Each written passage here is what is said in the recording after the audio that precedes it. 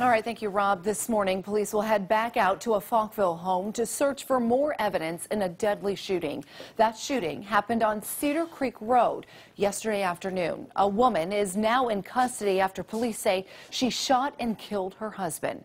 WAAY 31's Casey Albritton joins us live now with how the investigation is going at this point. Casey? Yeah, guys, police say they are investigating right now to try to find out what exactly happened. They say they're investigating all possibilities, all the way from self-defense to murder. The Falkville police say there was an altercation between the wife and her husband. Police say the wife then grabbed a rifle and fired multiple times at her husband and then called 911. Officers spent more than 5 hours at the shooting scene.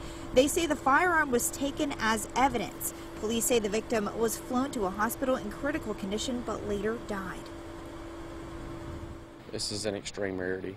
In the police city limits and jurisdiction of Falkville, it has been years since anything like this has occurred.